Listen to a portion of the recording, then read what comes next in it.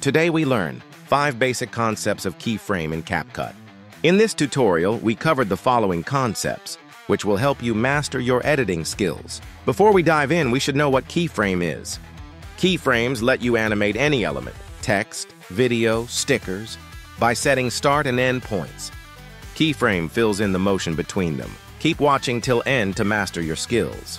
And don't forget to subscribe the channel. Let's start the tutorial. There is a YouTube PNG logo in overlay that will move from left to right with the help of a keyframe. Add keyframe at the starting point. Add another keyframe as per your need in the end portion of the overlay. Select the overlay and move the PNG to the left corner as per your need. To give a more smooth look to the animation, go to the graph and select the template as per your need. Same process can be applied while using the keyframes for vertical and horizontal movements of any object or elements. In case of any confusion, you can share your feedback in the comments section. Just showing a demo, how you can create your imagination with using keyframes. Let's jump to the zoom in and out concept. You can often catch the most popular stuff in the animated realm coming out on Instagram, TikTok, or Facebook. They use the zoom function all the time. To apply the zoom in and out effects, select overlay and apply. Keyframe at the starting point and zoom the clip as per your need at the ending point of your frame. Same process will apply for zoom in and out effects. You need to understand how keyframe behaves and how you can use it to create your content in an eye-catching style.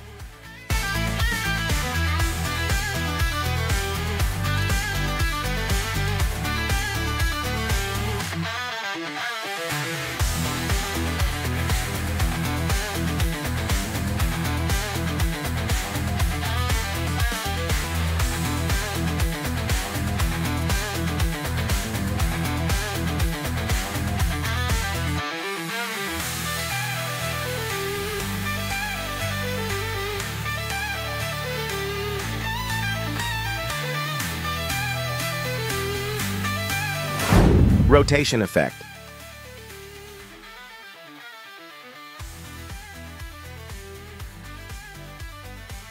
Add keyframe at the starting point and zoom the screen at midpoint to create an impact on the clip. And in the end, as per your need, rotate the screen. Fade in and out effects.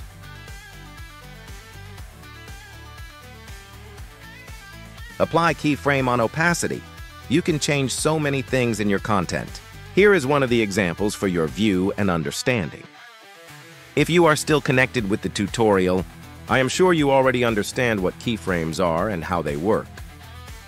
I would request you to share your feedback on the comment about the tutorial. And if you like the video, please don't forget to subscribe the channel. Magnifier effect. It is one another example to understand that you can use keyframe magic while using the video effects or animation on your content. I am sure this tutorial helps you to understand the basic concepts of keyframe and how you can apply to create stunning and professional videos for your content. If you like the tutorial, don't hesitate to subscribe to the channel. For more topics, please comment for the next tutorial you want to learn.